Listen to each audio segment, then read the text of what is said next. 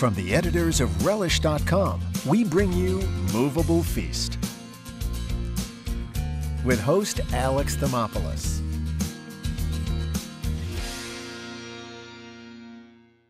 Welcome to Ogunquit, Maine, a truly natural wonder.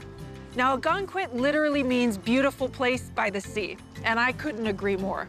Two chefs who are lucky enough to call this seaside community home are James Beard Award winners Chef Mark Gaier. I've never had clams this style, so I'm really excited to try it. I think you're gonna like it. And it smells already, even before you started cooking. Aren't the smells great? It smells like the most delicious Chinese restaurant. And Clark Frasier. Aren't these lobsters just gorgeous? They're beautiful. They're like from Central Casting. Together, they have solidified Ogunquit as a culinary destination with their restaurant, MC Perkins Cove. They'll be taking us to source some of Maine's famous cold water lobsters aboard the finest kind, with longtime friend and local lobsterman, Goat Hubbard. They've also told me that Mainers take their beer very seriously. So they're taking me to Woodland Farms Brewery. It's family owned, and we're gonna be able to sample and source some of the best beer in the area. This is a meal you're really gonna wanna sink your claws into. Get it? It's a lobster. Never mind. That's all happening right now on Moveable Feast with Relish.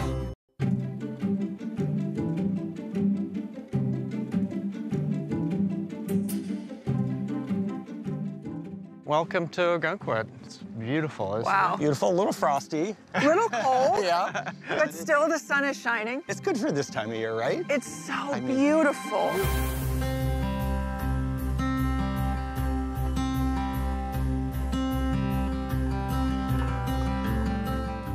So you said this was an artist community? Yeah, the old pictures of the cove, there were just these little artist Some of these were shacks and for artists. Some of them, you know, they moved into a fisherman's shack, paint all day and drink all night. A very unique community here. Everybody was welcome early on. That's really special. Yeah, very different from a lot of the rest. different from a lot of New England and certainly a lot of Maine. It was very open here. Everybody seems so welcoming and kind. I think it's very indicative of the spirit here in Ogunquit. It's a really nice feel. Ogunquit?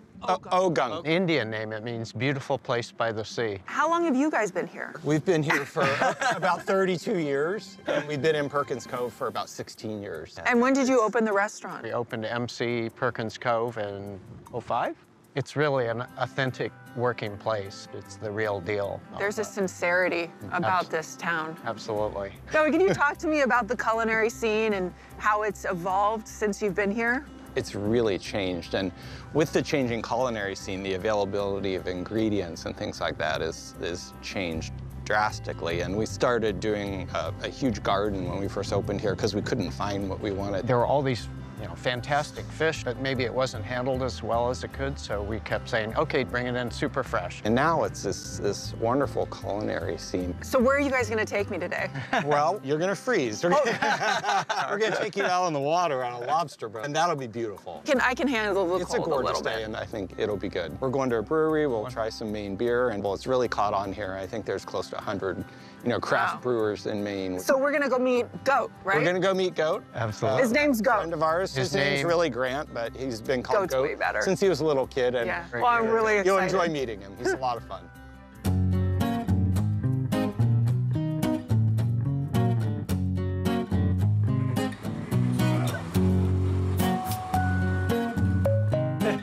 The goat. The Goat. How you doing? How you doing, Goat? Nice to see you guys. These are Nice the to legends see you. right here. So you want to learn how to lobster? I do. I've never Awesome. been. Hopefully you'll eat them after we see how they caught. Oh. The way they cook them, anyway. Yeah. Shall we go? Let's go. Okay. Let's fire it up.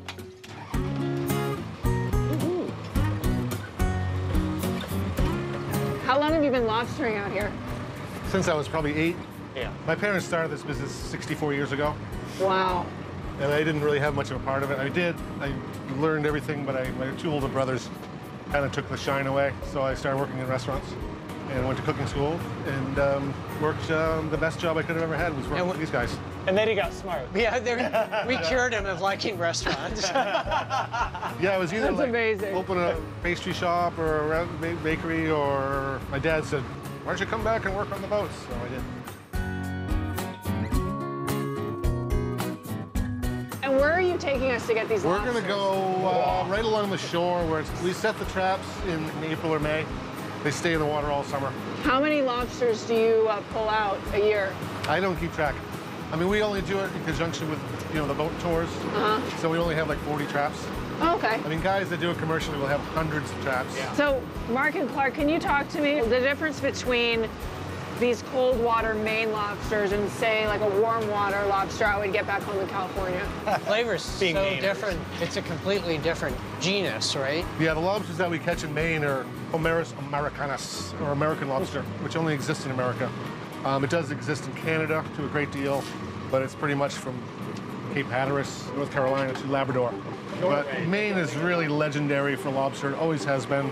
Yeah. And we catch about anywhere from 80 to 90% of the U.S. supply. Lobsters from Maine. It's a cold, cold water, and it has a wonderful brininess. But I think for chefs, it's very smooth, very delicate flesh. The great thing about working with lobster, working right here with it, is that the fishery is so sustainable. We first started, you know, making the traps. You have to do this. You have to throw certain ones back. We really try to stay away from things that aren't sustainable. Let's haul one.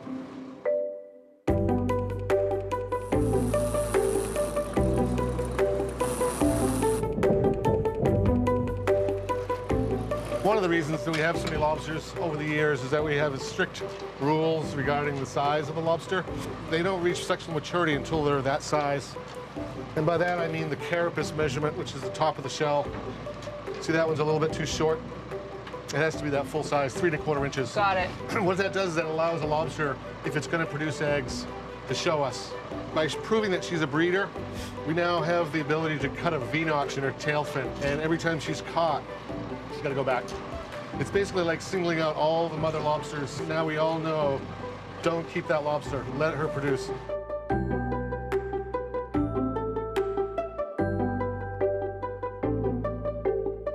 What do you think you're going to do for the feast? We're actually going to do a lobster salad. We like to use a lot of fresh herbs with it and greens. We got some like Frasier and things like that. I really love lobster grilled. I think I want to do like a Southeast Asian kind of spin on a grilled lobster. That sounds fantastic. Yeah. So, Goat, I think we're going to take a couple of these lobsters for our feast. We need like 8. Yeah, all you More. 10? Oh, yeah. Oh, okay. We need like 10.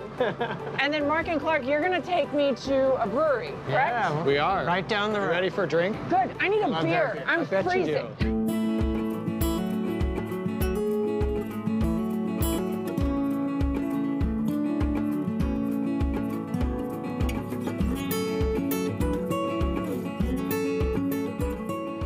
All right, folks, doesn't get any fresher than this. Thank you. You're welcome. Thank you.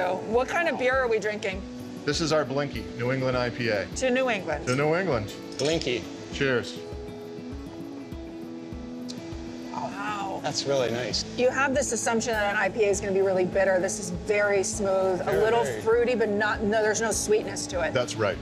The hallmark of the New England IPA style is the removal of the bitterness. We don't actually add hops during the boil really at all. We only do it at the very, very end of the process so that we get the aromas and the sweetness and the delicious floral fragrances from the hops without the bitterness. Really thick profile too, you know, long lines, lacy. We've got 6 beers waiting for us out in the tasting room. Why don't we go and have some? All right. Sounds good. Cheers. Cheers. After this tasting, I don't know if this feast is going to happen, but whatever.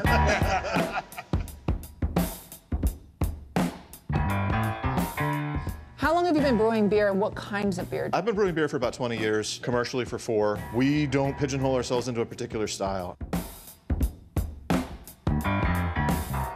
So in China, they cook a lot with beer, dark beer. You have some good dark beers, right? I sure do. It'd be really fun. Maybe we could use one today to cook with. So we've just released a beer called Black is Beautiful. It's a beer that is brewed nationwide in support of racial equality.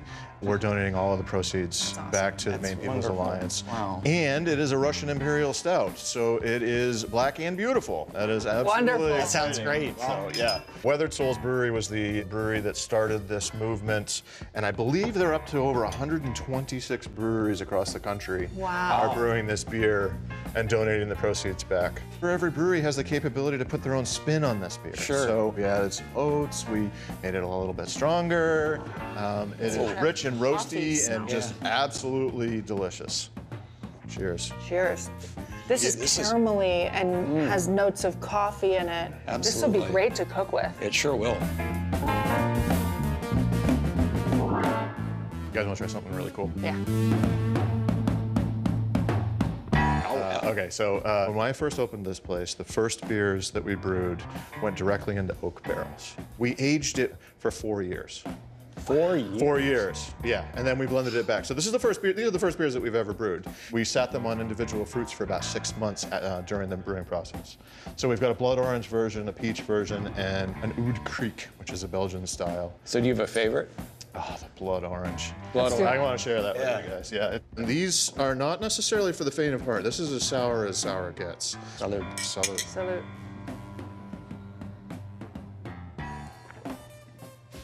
Oh, I like this. Yeah.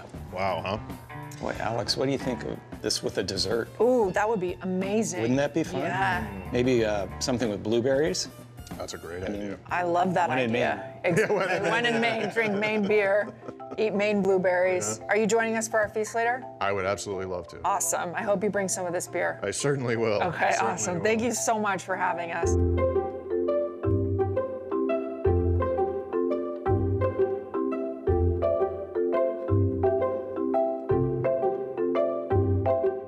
Mark and Clark, thank you so much for having us. It's our pleasure. Yeah, great to have you here. What are we gonna make today? We're going to take the lobsters that we got from goat, and we boiled them actually for about 12 minutes already, and we're gonna make a very simple lobster salad, just some mayonnaise and then a tarragon vinaigrette, and kind of a first course. Hey. Just start slow and go easy. All right. You better get to work. Yeah, Okay. exactly. Our Okay, guests I'll are do almost my- here, so let's get cooking. So we have these lobsters, just gorgeous. They're beautiful. They're like from Central Casting or Wow. something, right? It's a simple salad, but we want to make the presentation really nice.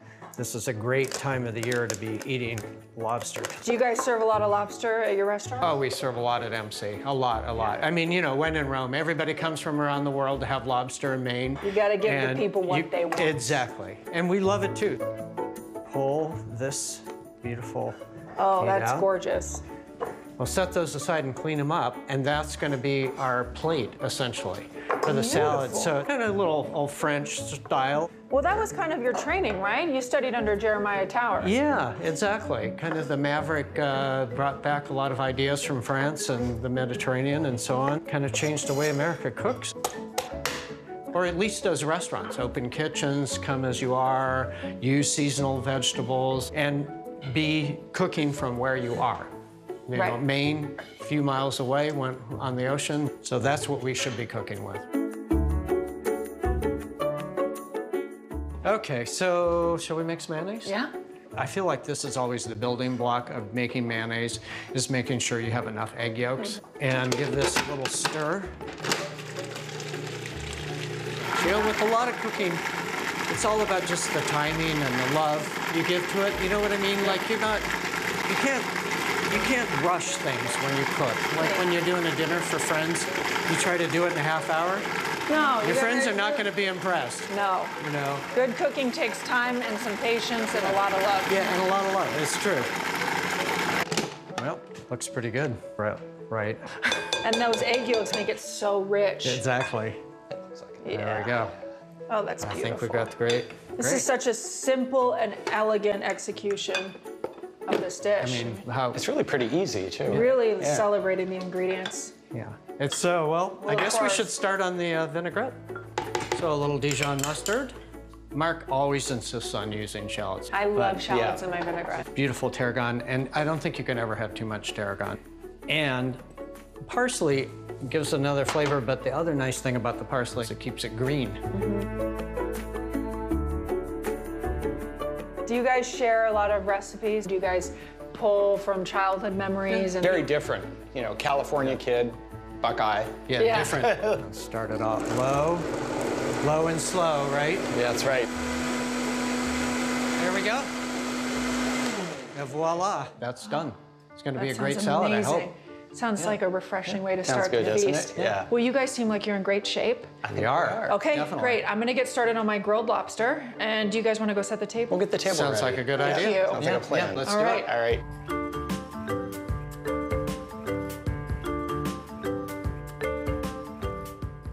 For the feast today, I'm making a grilled lobster, and I'm gonna make a compound butter to baste it with. But instead of just using plain butter, I want to infuse it with a little bit of Southeast Asian flair. To the butter, I'm gonna add some classic Thai flavors. So I've got some shallots, some beautiful Thai bird chilies. I like a little heat, so I'm gonna add 3. The lobster here in Maine is so sweet and succulent. I really wanted to infuse it with those big, bright, and bold flavors. I'm gonna grate a bunch of ginger. Instead of just using regular kosher salt, I'm using fish sauce. Now, most people are afraid of using fish sauce, but really, it is one of the staple ingredients that I have in my kitchen. It gives such a beautiful umami flavor to everything that you use it in. So what I'm gonna do is I'm gonna take my split lobsters and I'm gonna brush a little bit of this butter over them, and I'm gonna start to grill them. And as they grill, I'm gonna turn them over and I'm gonna just keep basting it with this beautiful butter. As these aromatics hit that heat, they're just gonna release all their beautiful flavor into that sweet, succulent lobster meat. And then a little trick I like to do for a garnish is I take scallions and I slice them really thin into ribbons, and I'll let them hang out in some ice water. And over time, what happens is they start to curl up, and it just gives you this really beautiful, delicate garnish on top. And that's it. It's super simple, but a ton of flavor. So we should get cooking because our guests are arriving soon, and I don't want them to wait.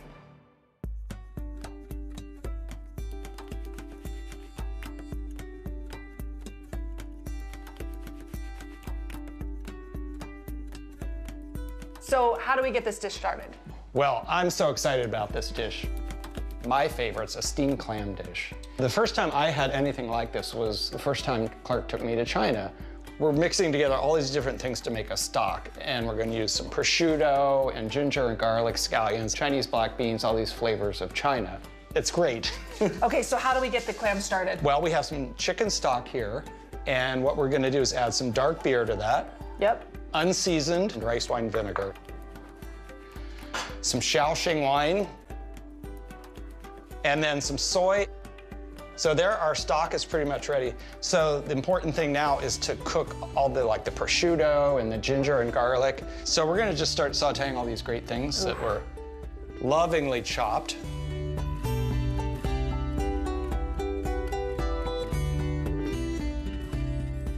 So we're gonna add some Chinese chili so paste. You know, and you don't wanna put a ton of it in to start because you can't take it away. Right. If you have too much in there, it's gonna blow your head off. Or add prosciutto. And pork and clams go so well together. So now we're gonna throw in the clams. This is the fun part. So we're gonna add the stock that has the rice wine vinegar, the black and beautiful beer. Yep. And how long do these take to open up? They take maybe 5-6 minutes. If you really are in a hurry, they'll take longer, of course. Of course. They'll never open. Oh my God, it smells. I wish you could smell this at home. It's unbelievable.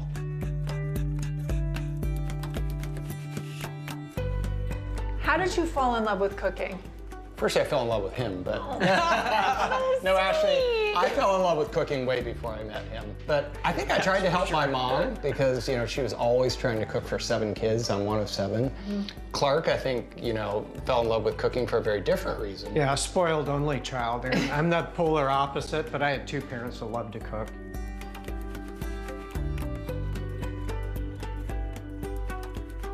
Okay, now this would not be done in China because they're not going to use butter in this. but it brings the sauce all together. Right. You know, it kind of pulls together the vinegar and the salt and That butter will yeah. make it nice and velvety, a little creamy. But it'll be a great balance on the plate because this is a little bit earthier. Yep. And but the clams are really bright and briny, and that lobster's gonna be sweet, but then it's gonna have this like acidic, nice quality to it. And I think this feast is coming together beautifully. I think it is too. So we're just gonna ladle some of the sauce over here. Yes. And this is so good. Yes. It's a great winter dish, and actually it's kind of chilly right now, so I think this will be perfect. And then, just gonna put some scallions. Look at that stunner Isn't that of a pretty? dish. To finish it, you gotta have some cilantro. Oh, absolutely. Clark, you're good? I am. Great, so we're gonna get everything plated, and it's time to feast.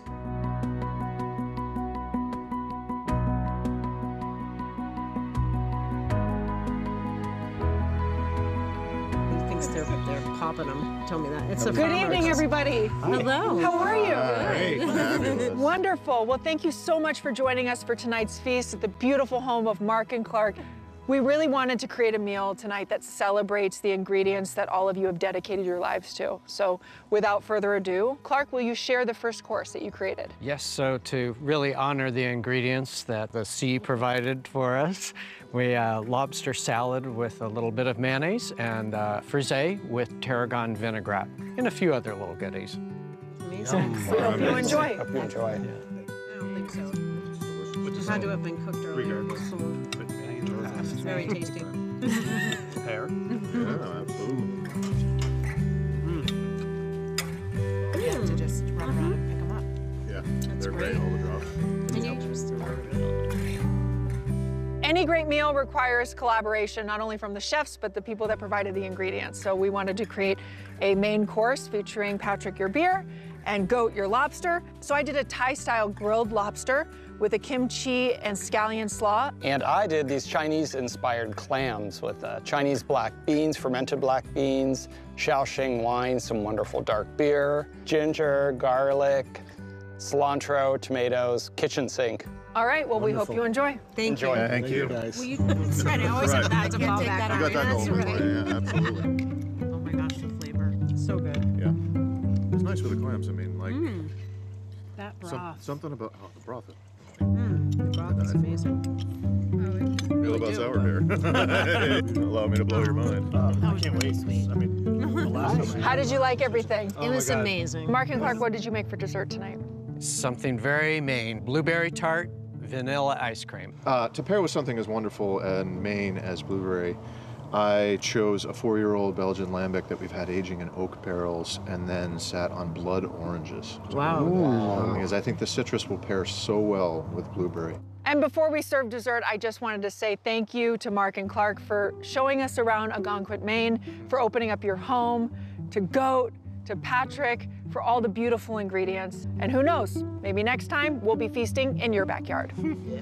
Salud, everybody. Salud. Salud. Thank you. Thank you. And I'm really excited to share it. I can't wait to try I it. can't wait either. Thank you so much. I'm not going to. Cheers.